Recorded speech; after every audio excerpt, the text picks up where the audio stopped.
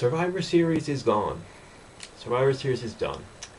Gone but not forgotten by many on here, which is as it should be, of course. You know, I am naturally upset about this. I, like many others on here, had developed an attachment to the name Survivor Series, and I don't think that's a bad thing necessarily. And you know, it is kind of a sad thing to see a name that was like a staple of the company for 20 years just like get cast aside, you know, after one down year. But you know, I'm going to present what could have been, what they could have done instead to kind of keep respect for the name, because I think they should have kept respect for the name. I'm going to delve right into this because I actually agree that the team elimination matches are outdated. Vince McMahon, I think it was Vince McMahon's words that said that the team elimination concept was outdated, that it didn't connect with the fans anymore, and I kind of agree with that, to be completely honest. I agree with it on the basis that the Survivor Series matches, they need a lot of time to like really feel important and special. And you know, the way that worked in the late 80s Survivor Series was that you know, there was only about 5 matches, and all of them were team elimination matches. And I'm not sure, like, I would have to see those shows. There are more shows that I want that I can't afford to get. Isn't that great? But you know, I would have to see those shows before I could make a definite answer on this. But like, would that really fit in today? You know, doing an entire pay-per-view of elimination matches like they did in the late 80s. I don't know if it would, to be completely honest. I'd have to see how it flowed. Was it done well in those early Survivor Series? But to be honest, like, it just doesn't seem like a balanced pay-per-view, to be completely honest. It feels like, you know, there's a reason that the Royal Rumble has undercard matches. There's a reason that the Elimination Chambers have undercard matches, because like, you need to keep a healthy balance. You need to be diverse in what you present on pay-per-view. And I don't know if the team elimination matches were given as much time as they needed to really be something worthwhile to watch, then it would leave very little else to be on the pay-per-view. Well, you could still do 2 that got, like they have been doing in the last in the last one. They only had 2, and if they had got a lot of time, then you know, you'd have to cut some other things out, but you might still have room to place everything else in. But the team elimination matches, really, do they really have that timeless energy that that the Royal Rumble has, or that even the Elimination Chambers in February have? Because you know, the Elimination Chambers benefit from the time of the year that they're hosted in, because you know, in February we're all they have intrigue because they influence in a big way what we're going to see at WrestleMania. So like, they have their good place to create a momentum, a buzz, the energy for the Elimination Chambers that the Survivor Series matches, because of the time of the year that they're on, simply does not have.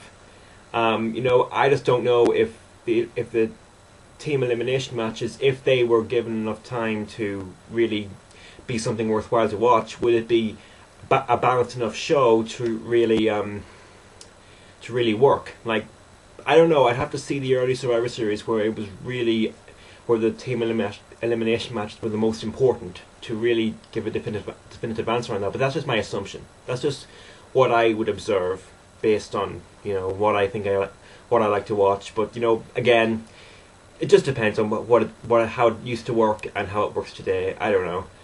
But you know, I still disagree with, even though I think that the team elimination matches might have like lost their luster, they kind of are outdated a little bit. I just think that the name itself deserve more respect than this. I think that the name, you have to rebrand Survivor Series, not remove it. That's what I think. That's why the title of this video is What Could Have Been, because I think that Survivor Series should have been rebranded instead of removed completely. That's just my opinion, you know. Survivor Series as a name could imply a lot of things.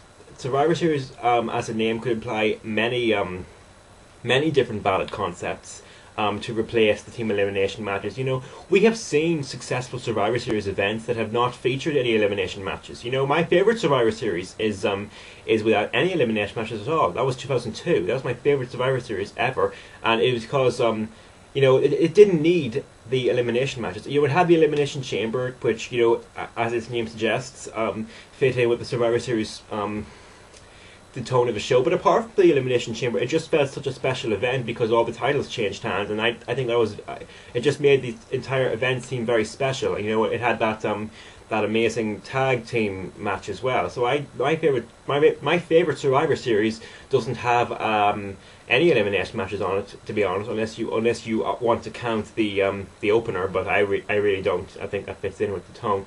And you know that we've had Survivor Series 1998, which will always be remembered for The Rock winning his first World Championship. So you know there have been successful Survivor Series without elimination matches. And you know, if WWE really wanted to, if they wanted to keep respect for the name, then they could have easily rebranded Survivor Series under a different concept. You know, maybe put the Scramble match in there. You know, have that for the annual placement of the championship Scramble matches. Because that match could imply survival. You know, the champion has to go in and survive for 20 minutes, and in that environment, 15-20 minutes, he has to survive. That could imply Survivor Series. You could have Iron Man matches, but then again, I don't think the Iron Man match is an annual thing. You know, there's a 4-year gap between the bragging rights match and the last one we saw, which was in 2005 with Angle and Michaels. But even so, you know, I'm just trying to put in some suggestions on. You could rebrand Survivor Series, even if you put in War Games in there. You know, we have rumors that they're bringing back War Games. You could easily have brought back War Games and have it as an event called Survivor Series, in my opinion.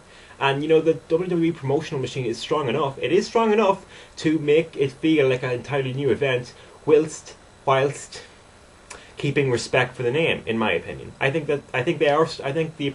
they could have promoted it in that sense and created that feeling of something new, whereas without having to change the name that has been around for 20 plus years and has been attached to these long-time fans, because I don't think it was necessary to change the name, in my opinion. If they're going to put War Games in there, like that's a match that could imply survival. You know, even though it's not elimination style, that's a match with a lot of people in it. The people that are going in, they have to survive. So you know, you could have put a lot of valid concepts in there and kept the Survivor Series name. You could have even put a tagline on the event to try and make it feel a little fresher. You know, Survivor Series Ultimate, Survivor Series Revenge, Survivor Series. You know, I'm just putting in some generic suggestions in there, but you get the idea of what I'm saying.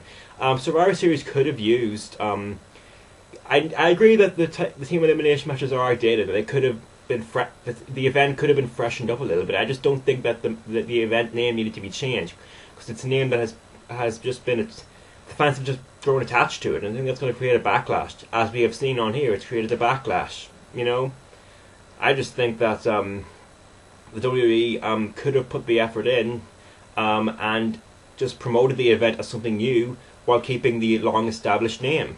Because you know, I agree that when I see this low buy rate of last year's Survivor Series, I agree that it was a crappy build-up and that just showed.